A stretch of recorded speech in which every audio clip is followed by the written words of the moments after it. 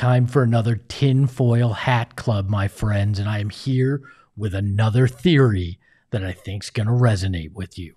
The Phoenix Suns had the greatest of all time back in the building the other night. Now, I'm not talking about Michael Jordan. I'm not talking about Charles Barkley. I'm not even talking about the fact that Larry Fitzgerald was sitting courtside.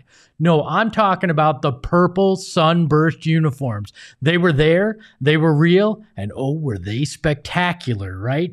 But why don't they wear them full-time? Everybody loved them. Fans were begging for it. Media members were saying how great they looked on court. And even fellow players in the NBA, not Suns, people playing on other teams, had great things to say about them on social media.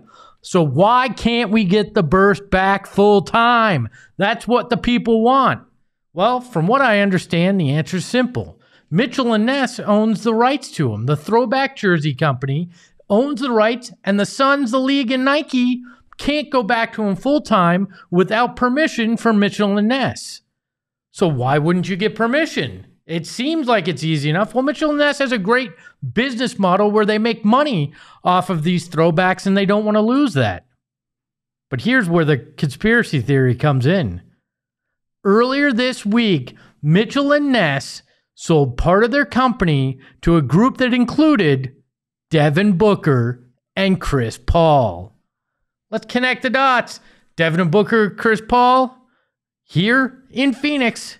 Why wouldn't they want the Phoenix Suns to wear these? You've heard Devin Booker rave about these uniforms before. His teammates have too. Now he has money in the game. And guess what? Chris Paul and Devin Booker, you got it, Nike athletes, which means now they're tied in too. So the Suns, Mitchell & Ness, Nike, all in bed together now in terms of the money. And what happens when the money is in favor of something? It happens. So maybe, just maybe, we're going to get to see the sunburst back for good on the Phoenix Suns. And who wouldn't love that? That's another tinfoil hat club. See you next time.